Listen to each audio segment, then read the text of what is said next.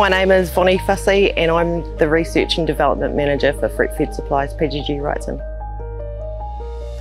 Today we're at a tomato potato psyllid insecticide trial that Karen McCullum is running out of Canterbury. She has 7 treatments in the trial. Generally with our trials we'll have multiple standards that we test our products against. The work that the research and development team do to support industry is we tend to work side by side, so we can see where the gaps are in industry and try and plug them because we are working quite closely with the growers.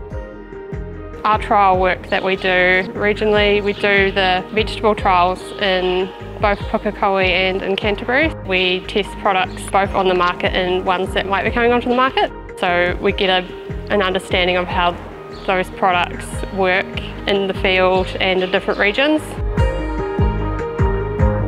With the R&D, if we didn't have that, then we're just going to be left behind. So we need them to be trialled to make sure they're effective. If we didn't have that, then we'll be struggling.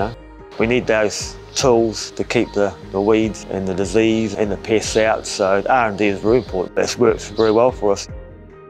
There's a potato disease trial that we have, but it always seems to be quite hard to get data for it, just given that it's a soil-borne disease. And I think last year I managed to get some really good results from it, and so it was really exciting to be able to take that data back to the suppliers.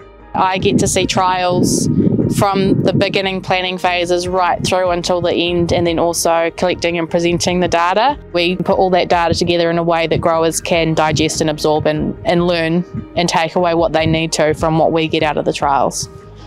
A lot of the trials are based around what issues the growers are having in the paddock, and we get that kind of information directly from the grower or via reps. The new products that we are testing will be compared with current registered products that we have been using out in the field for several years and are the ones we prefer to use. So the future, from what I can tell for research and development, is definitely heading towards biologicals and softer options. It's also something that we're very interested in and where it fits, and the team are definitely shifting towards that.